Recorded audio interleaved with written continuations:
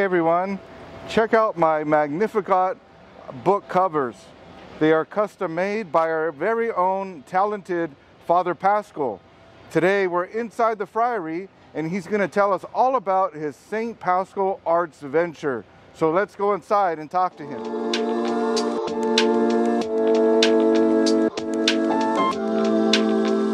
Hey Father Paschal. Hey Father. Hey, these are really cool Magnificat covers. Thank you. Custom made, leather, they smell good, you know, and camouflage, light brown and dark brown. Yeah. Man, these are awesome. So you started this St. Paschal arts venture, I know, a couple of years ago, and you've always done arts and crafts throughout your life and in the community. Tell us what it's all about. So I've been always crafty, like you said, and I've been doing sewing but also rosaries, woodworking, now pottery from before, and you saw last. So then I started doing these events. Yeah, so I did some craft events, and you're trying to think of a good name for it. And my name's Father Paschal, after St. Paschal Baylon, and St. Paschal is his feast day is coming up, May 17th. So he was a great brother, friar, in the 16th century, and is the patron saint of Eucharistic congresses and confraternities. So I have the EWTN Mass, so you turn in for that on May 17th. All right. And so you say you've been doing like these conferences, these little exhibits at shows and things like that. Like, what do you do there? What goes on? So with the events, I'll show off, of course, the things I have, you know, for purchase. But also a lot of engaging with people that would never meet a friar. Right. So I've had a lot of good encounters with even, of course, people that have left the church, and you can engage them a little bit. But just a lot of people too to actually meet a Catholic priest or a friar, and do a little evangelization as well. But people, when they have something that I made or a priest has made, it means a lot to them. So being able to meet with them personally also. And I was able to witness this firsthand at St. Bernard Abbey Bloomin' Festival. There was a lot of people, things were selling quick, you know, you couldn't keep it on the shelf and all that. And yeah, so, you know, doing your pottery and, you know, all your other things, woodwork and everything else. Today we're going to focus mainly on your rosaries and also some of your leather work. Right. So I have here set up a few things for rosaries I made. So my first rosaries was really knotted rosaries. So you use your fingers and you make knotted. But I taught my dad, how to do it. And so he's made like tens of thousands. So I'll still make some sometimes.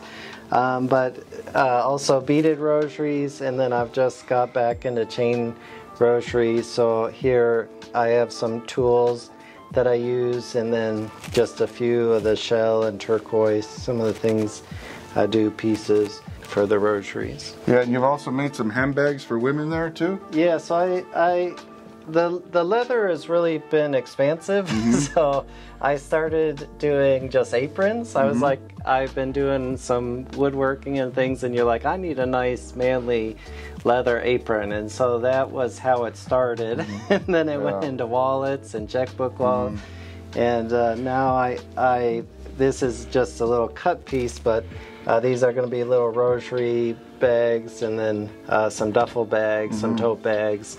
But now mostly I've been doing the Magnificat covers because they've been so popular. Yeah.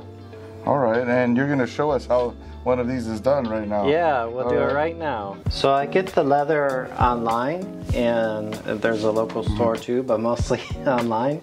And I'll get different colors that I think people will like. And I'll cut them from big, those are called double shoulders, or big sides of cow, and cut them down to a size that I can then cut out the Magnificat. So I had a cutter made that makes this really easy. It's called a steel rule die, and what I'll do, it just will squeeze down and cut it right out. So I'll just line it right up here, and then I have this nice little press to press it in. ready to go. I have 3 dies, so a Magnificat, a Monstrance like on our habit, and my logo, the St. Paschal Arts, and I'll emboss that really quick with the same machine.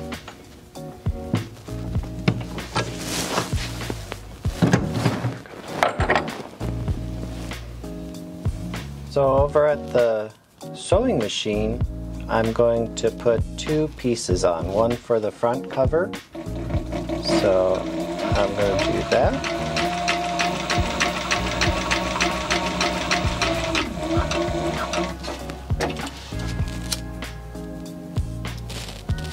I have a couple sewing machines now for leatherworking.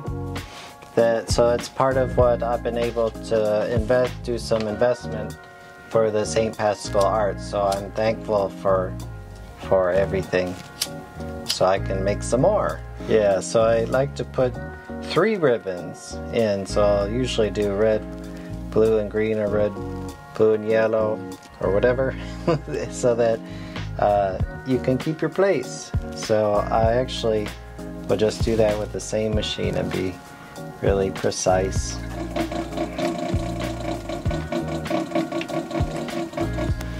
So usually I'll put this gum, it's called a toconol, on the inside, and I'll put it on, and it goes on just like some thin glue, and then that'll actually burnish it up. But I like to take, this is just a hammer, and just go over the edges just to burnish it, and that pushes in the thread and makes it, of course, makes it even stronger. And then you can, it's a little hard showing it, but you can fold it over, and then you put your ribbons right where you like them. And just a little playing with it, and it's done. All right, cool. So how can I see all of your arts and crafts? I have an Instagram page. So of course the Franciscan Missionaries, we have an Instagram, but also St. Paschal Arts. So St. Paschal Arts on Instagram, which you'll find in the link. Or, and from there, I also have an Etsy shop. So people that are interested in purchasing some of the things that I'll put all kinds of things on the Instagram, but some will go on an Etsy page, so ETSY, and there's a St. Paschal Arts, which there's a link in my bio. Or Okay, great. And then so once people order, then of course you send it out to them like that. So I had a lot of orders this week, so it makes me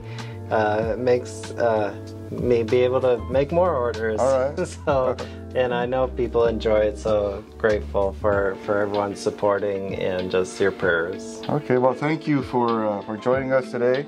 We thank you for watching. Please go follow Father Paschal on Instagram. Follow us on Instagram if you're not following us already.